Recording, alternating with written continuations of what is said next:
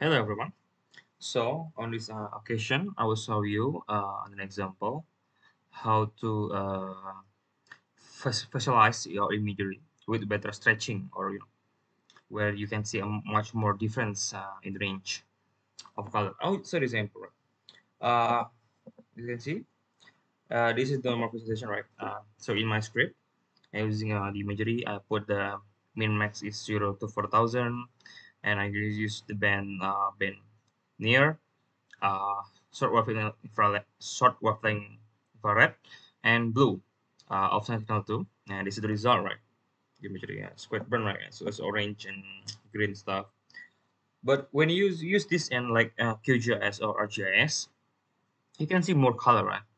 I think the problem is that in the software, for each minus or max of each band is calculated automatically instead of you just describe what the min and max is.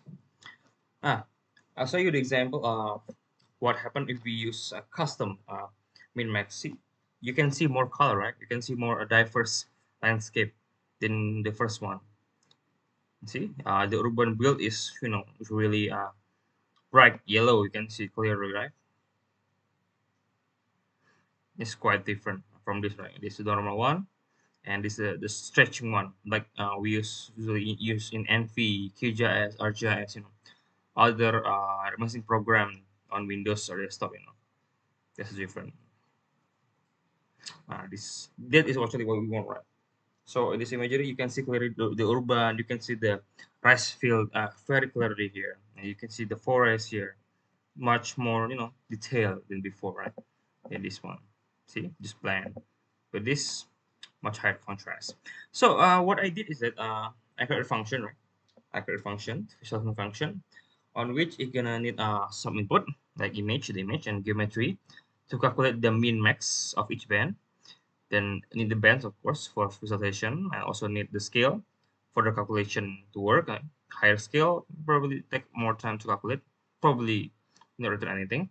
And the stretch, which is the stretch of the minimum and maximum value by percent, 2% and 98%. So the minimum is 2% of each band, and at the second part, 98 is mean that it's only at 98 maximum of the each band. So you can see the difference really. And the name, if you need the name and show, you're gonna show it or not. So I'm using the reducer, right? So at this region, for the selected band, I'm gonna calculate the percentile at 2% and 98%, and then gonna create a new band on which it will return an image where the value of 0 mean like the 2% of the band, and the value of max and the value of 1 is the 98% of the band. Then I return back. Then I show the image using 0 to 1 uh, value max and use the band, and it will show this. Okay, you can use this function as well. It's going to help you on interpretation, analysis, much better color distribution. And I mean, it's better for your whole visualization. Actually, there's some other method than this, but this is the method I created. With a more diverse landscape. See, it's much more different. The project is doing is in Yogyakarta city, Yogyakarta region. Yeah, see, very different. Yeah, it's very useful to me when we are about to analyze and interpret land cover. So next time we're gonna stretch the value of the image so you can see better. Use my function. Great. See you. Bye.